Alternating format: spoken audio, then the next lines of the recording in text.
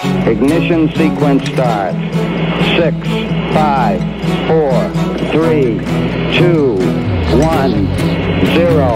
Liftoff. We have a liftoff.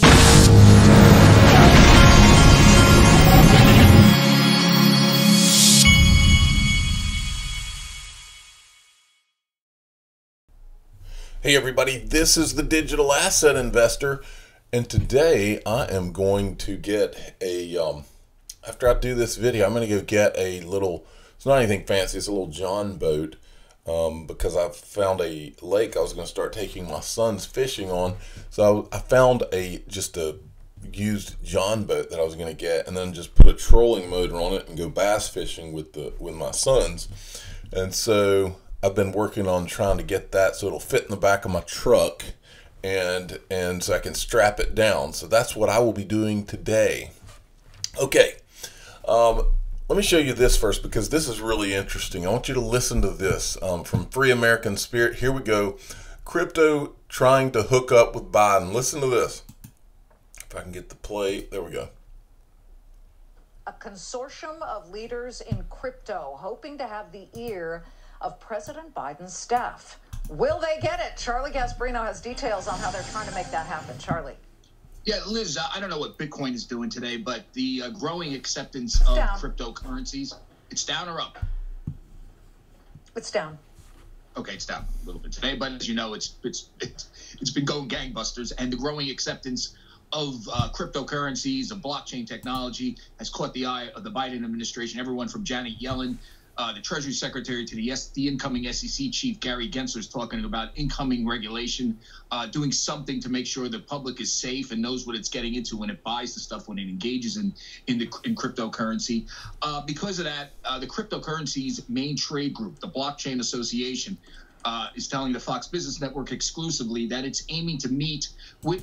Remember that, Blockchain Association. Key members of the Biden administration have already met with staff to try to convince them to hold their horses on regulation and trying to change the reputation of Bitcoin and blockchain and cryptocurrencies from, as they put it, that it goes beyond financing of criminal enterprises. That's a quote from an executive at the Blockchain Association. So they're planning to meet with top people inside the Biden administration to prove their case. The people they're aiming to meet with, and from what I understand, they are working to schedule a meeting. It's with Janet Yellen, the Treasury Secretary, who's had some harsh comments about cryptocurrency and blockchain. And actually about Bitcoin. I might be mispronouncing his name. He's a former BlackRock executive. I believe it's Wally Adeyemo, who wonder why a former BlackRock executive is wanting to go lobby. Who is the acting deputy Treasury Secretary, who's essentially in charge of this space of the financing world. They're trying to get meetings with them. They're trying to press their case with them. They are worried that regulation is coming down the pike. And it's interesting, most Wall Street and major industries do have a trade group that meets with policymakers. So in a sense, this is not unusual, but it is coming at a very interesting time when cryptocurrency is becoming a huge focal point of regulation and gaining wider acceptance in many parts of the business world. So that's what's going on, Liz. On a down day, cryptocurrency people are looking up, so to speak. Back to you. Okay, so let's look, just so you know what's really going on. This is the Blockchain Association that is going to the Biden administration. So it might be interesting to show you who the members of the Blockchain Association are. And here they come. Well, let's see what we have. We have Anchorage, we have Binance.us, Blockchain Capital, Circle, BlockFi, Digital Currency Group. We have eToro, Filecoin Foundation. We've got Grayscale, Kraken. All the names are here, folks. There's Ripple, there's Stellar, the two that are majorly in the game. Who else do we have? That's about it. So this is what's important right here. Is they're a part of the thing. Let me show you something else that's important. When you look at the About, I think it's the About Us section, our team, the Blockchain Association. You'll never guess who's on the, well, first of all, you need to see this. Ron Hammond is the guy who did work for Congressman, I think it was Warren Davidson. Then he went to Ripple, and now he's at the Blockchain Association. And looky who else we have here. Well, right there. Our board, Stuart Alderati, General Counsel of Ripple. He's also the General Counsel of the Blockchain Association. You also have, actually, he's just on the board. But what's interesting is you've got him, the General Counsel at Ripple, on the board of the Blockchain Association, and Candace Kelly, who's General Counsel at Stellar, the Stellar Foundation, I guess. And then you got one of the legal people from Kraken, legal people from Digital Currency Group, Binance.us. Everybody's in the same club, folks. Speaking of Stuart Alderati, he tweeted this out yesterday. Today, Ripple filed our answer to the SEC's amended complaint, notably with full transparency to the SEC. XRP was listed on 200 plus exchanges, and billions of dollars in XRP were bought, sold monthly. Money market makers had daily XRP transactions, and third-party products not developed by Ripple used XRP. We're looking forward to learning more about the SEC's meetings with major XRP market participants who asked for guidance but were never told that XRP transactions would be suspect to the federal securities laws. Full filing here. So he puts the filing up, but this is where, look, this is where the smoke is, folks. Write it down. The smoke and probably fire is in the SEC's communications. They said or did not say something that led major exchanges like Coinbase to think it was okay to list XRP, and that is where the bodies are buried, folks. They do not want that information out, because it's like I heard somebody say the other day, they said it's almost as if Jay Clayton and the SEC were intentionally trying to lay a trap for Ripple. And I believe when you hear that, when you find those communications and you see what was said to keep the trap laid, when you see what was said that led those different companies to believe, those exchanges to believe that it was okay to list XRP, when you start to hear that information, that is the part. That's why I think this thing is going to go pretty quickly to a settlement, because I don't think the SEC wants anybody to know how probably underhanded that whole thing went, because something smells terrible in this whole thing. And I think everybody knows it. Okay, this is what they actually filed, and I'm sure the official attorney that talks about the SEC Ripple case of the Digital Asset Investor Channel, Jeremy Hogan, that's not a designation he asked for or even talked to me about.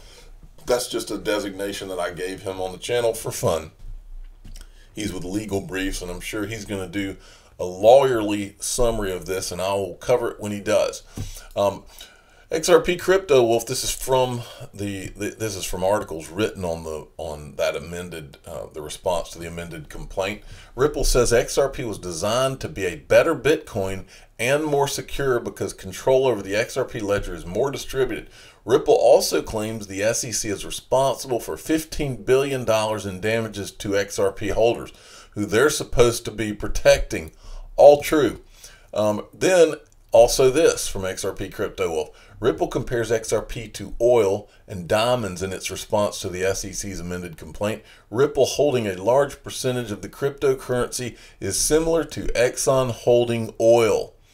And this comparison has been made before. Here's Brad Garlinghouse back in, I think, 2019 maybe. XRP Ledger. The XRP Ledger had utility prior to Ripple's existence. Certainly we are an interested party in the success of the XRP Ledger, for sure. We own a lot of XRP. But it's a little bit like saying, Exxon owns a lot of oil. That doesn't make oil a security. Exxon's clearly interested in how to, we can argue about the health of the, I'm not here to debate carbon emissions. Climate crisis, you want to get into that? This is the example I wanted to choose here, but suffice it to say, Exxon cares a lot because they have a lot of exposure to in this case, commodity called oil. Is Exxon doing things that are trying to drive a healthy ecosystem around oil? Yeah. Okay, XRP ledger. and then that same comparison was used by Corey Johnson, who was the spokesperson for Ripple back, I think, in 2019 as well. Listen. Endlessly frustrating to me that people are unable to distinguish the fact that XRP and Ripple are separate things. I mean, no one calls ExxonMobil oil, right? There's oil and there's ExxonMobil. ExxonMobil has a vested interest in seeing that oil is successful, but that doesn't mean it's the same thing. All right, so yeah, that's a great comparison. I think Greg Kidd actually used that comparison in one of my conversations with him. XRP crypto, well, Goldman Sachs crypto survey shows 22% of respondents expect $100,000 plus Bitcoin within the next 12 months.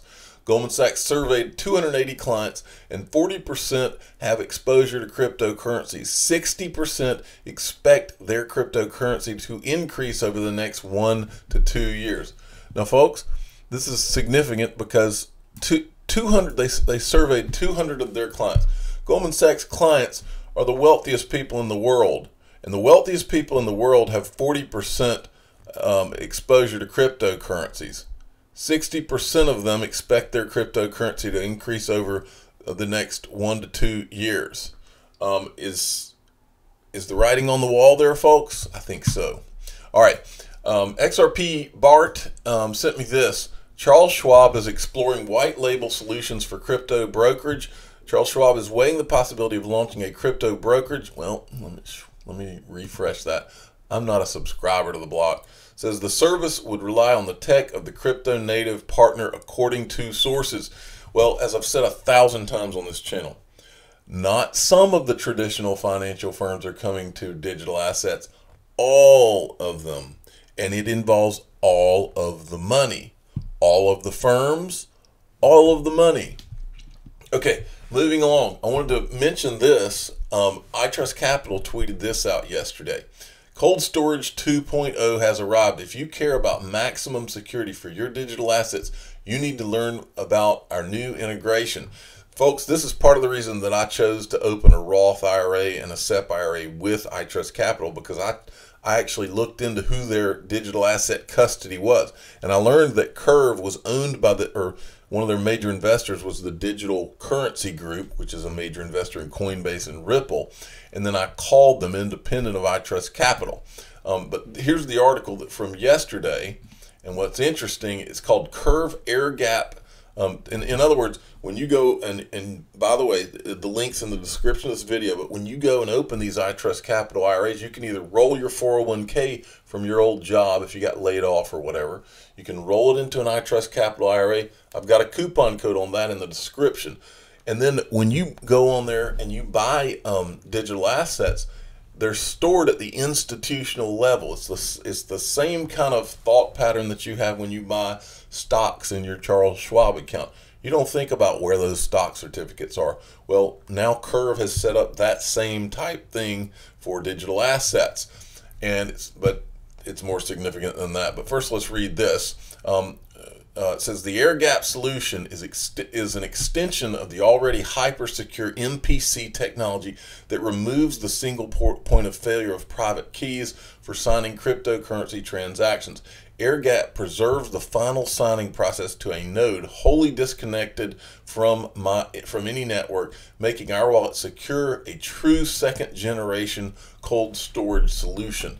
And it's not a coincidence that PayPal just bought Curve, okay? And by the way, anybody from PayPal listening, if I was PayPal, you know what I'd be doing? If I just bought Curve, I'd be looking to buy iTrustCapital because that company's got it going on. Okay, finally, I wanted to show you this. This is my father, the official father of the Digital Asset Investor channel. And I had a conversation with him about this yesterday. He started his own YouTube channel, which you need to go subscribe to. You're going to like this video he did today. CFTT TV is his channel. You can go and subscribe. You need to subscribe. I did. And listen, what he did today is he did a comparison, and my dad's like I am. he speaks the he tries to break things down for the average Joe because when some people start talking, we get confused. So what he did is he did a comparison. This is great. Did a comparison of the Flare network and Cardano and Ethereum / Ethereum 2.0. I'm going to play just a little bit of it right here. Opinion the best. You're about to hear my thoughts. So Flare, Ethereum 2.0, and Cardano are all decentralized blockchain-based systems that share the same goal of bringing smart contract functionality to cryptocurrencies. We discussed that sentence in its entirety in my last show, Flare Series 101. Even I had to rewatch my show several times to totally understand things. So, all three of these smart contract systems are decentralized, blockchain-based systems, bringing contract utility to cryptocurrencies. If you did not see my 101 series, you really need to go back and watch it, and then watch this one. There's another very, very important similarity. All three smart contract systems utilize the Ethereum virtual machine. The Ethereum virtual machine is a blockchain-based software platform which allows developers to create decentralized apps. Anyway, this is big time, and when you get done watching these things, what a video like this, it really hits home that, I mean, and when I think about the XRP ledger and what is being done and all, you always hear these developers refer to how they've been building and all this. If you look at the XRP ledger, if you look at what Ripple has been working on for the last 8 years, it's like they built the digital asset of everything. It's like they covered every base. They're working on NFTs. It's like they've got a smart contract platform. They're fast, secure, scalable, everything that you would want in one digital asset, with branches where it can go and do just about anything. Ripple thought about it, and they thought, and then now there's developers that are working independent of Ripple on this everywhere. I'm the digital asset investor. I'm not an investment advisor. This is for entertainment purposes only. Please subscribe. Hit the like button and tell your friends and family to go subscribe to CFTT TV, because my father, the official father of the Digital Asset Investor channel, is doing some in-depth videos that I think provide a lot of value to the digital asset space.